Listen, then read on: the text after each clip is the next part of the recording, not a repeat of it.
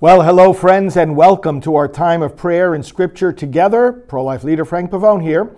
Feel free to leave your prayer intentions in the comments. We're going to delve into the Word of God as we always do. We're going to seek His face and intercede for one another and strengthen our pro-life commitment. Today, speaking of pro-life, I'm in Washington, D.C., leading a board meeting of the National Pro-Life Religious Council. Members from many different denominations. I serve as president of that group. We're having our quarterly meeting, and then we're having a quarterly reception in the evening for national pro-life leaders, and the next day, tomorrow, full-day meeting of those national leaders that I coordinate each quarter. So great days this week in Washington. Let's delve into the presence of God. In the name of the Father, and of the Son, and of the Holy Spirit. Amen. Lord God, we seek your face. It is there and there alone that we find peace, contentment, victory over evil, salvation. Lord, we don't seek anything for ourselves. We seek your face. We ask forgiveness for our sins.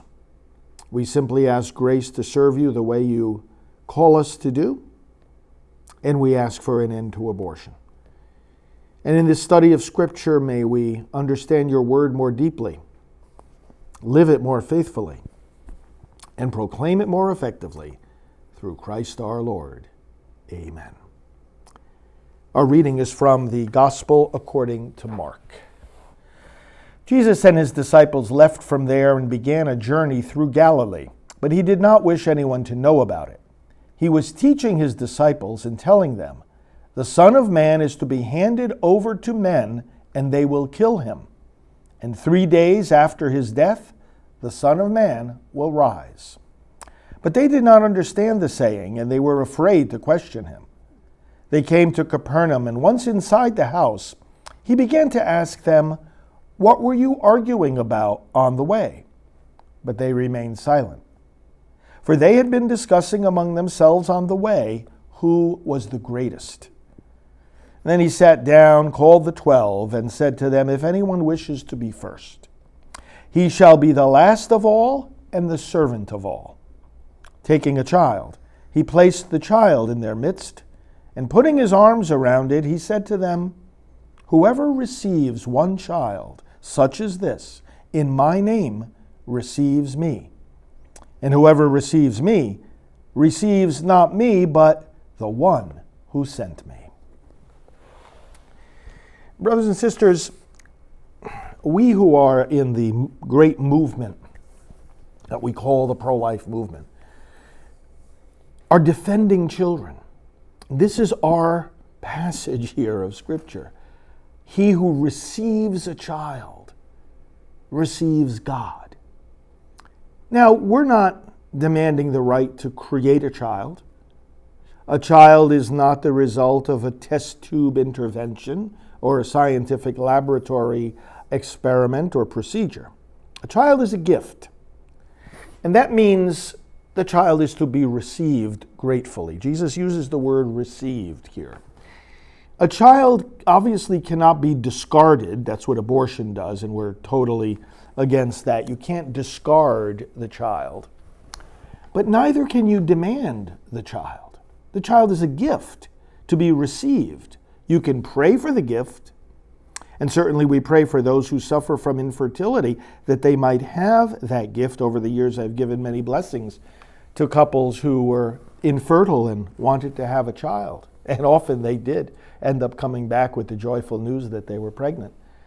But the bottom line is that the child is a gift from God. God decides when and if that child will come into existence. And so our part is to value and to welcome that child, to receive the child. I've talked to you before about how the Planned Parenthood saying every child, a wanted child, is off base, because wantedness depends on the will, desires, plans, and whims of somebody else.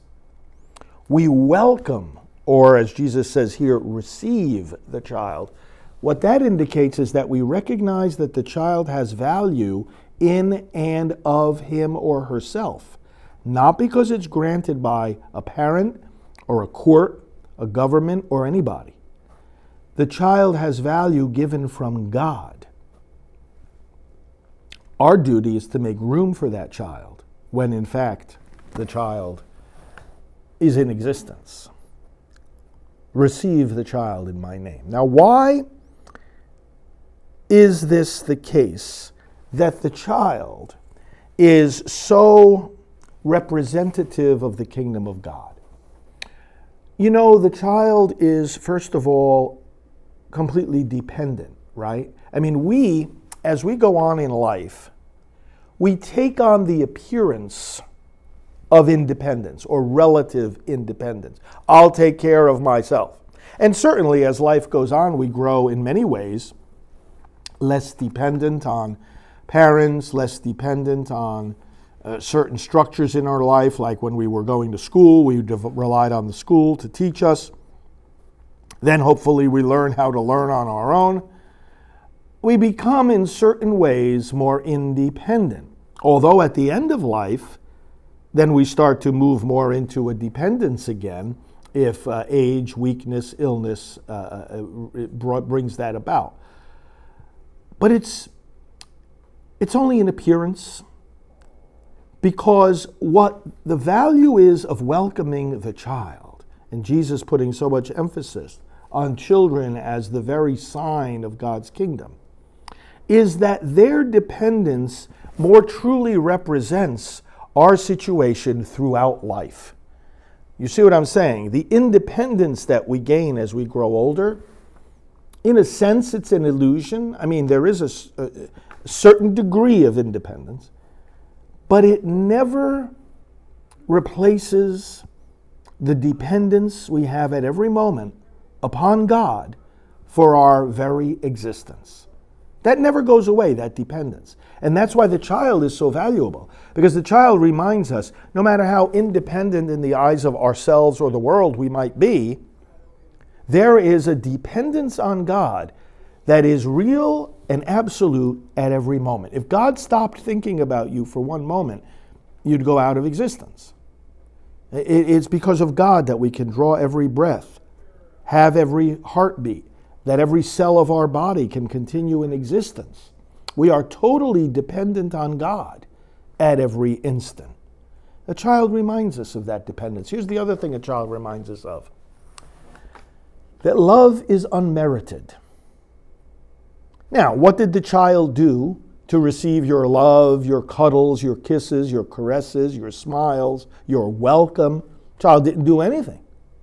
Child's not capable of doing anything to earn money or build relationships. The child is just there completely dependent, and therefore the love that the child gives, or rather receives, the love that the child gets is unmerited, right? It's coming from our initiative to love that child, not from something the child has earned. Now again, as life goes on and we grow up, you know, we work, we make a salary, we do things for people, and then they feel they need to do something in return most of the time. And so what happens is, again, just like with independence, we get a certain feel, we create a certain impression, and there's some degree of truth to it, but again, the degree to which is true is really overblown, and it becomes somewhat of an illusion, that we are meriting the love and the goodness that is shown to us by other people. Sure, people may be grateful for things we did for them or in their lives.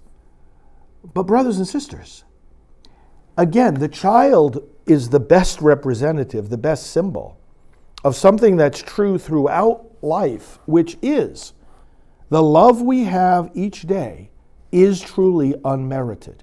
The love we receive from God, unmerited. He doesn't owe us anything, and we are not capable of earning His love. We are sinners. We are nothing without Him. He gave us our very existence. How can He possibly owe us anything? We owe everything to Him. And a child reminds us of that. So the child, both in terms of the fact that he or she receives unmerited love and is completely dependent, is a lesson for us about how it really is at every step of life, especially in relation to God.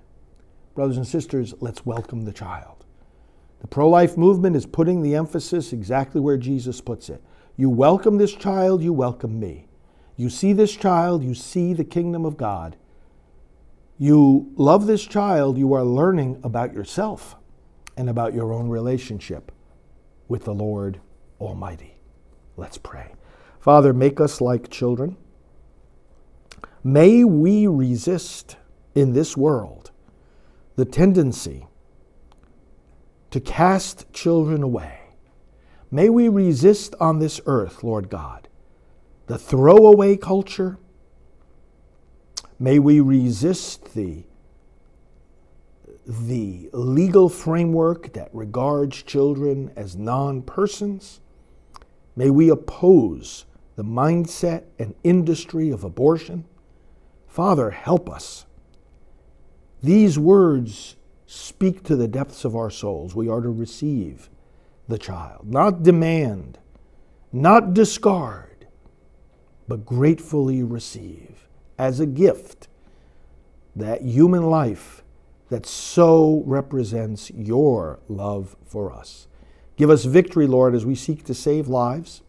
Give protection to those children in the womb, and bless the pro-life movement with your grace, joy, and success. And now we lift up each other in prayer. We remember all the prayer intentions being expressed. We lift up those that remain in our hearts, and we do so by offering the prayer Jesus taught us. Our Father, who art in heaven, hallowed be thy name. Thy kingdom come. Thy will be done on earth as it is in heaven. Give us this day our daily bread, and forgive us our trespasses, as we forgive those who trespass against us. And lead us not into temptation, but deliver us from evil. For thine is the kingdom, and the power, and the glory, forever and ever. Amen. Hail Mary, full of grace, the Lord is with thee. Blessed art thou among women, and blessed is the fruit of thy womb, Jesus. Holy Mary, Mother of God, pray for us sinners, now and at the hour of our death. Amen. Glory be to the Father, and to the Son, and to the Holy Spirit, as it was in the beginning, is now, and will be forever. Amen. So again, friends, pray for the leaders today who are gathering with me in Washington, the National Pro-Life Religious Council, and then the quarterly gathering of pro-life leaders that will start tonight with a reception. It's so great for us in the leadership of the pro-life movement to come together, so essential. Pray that that unity will continue to grow stronger. And we'll talk to you tomorrow.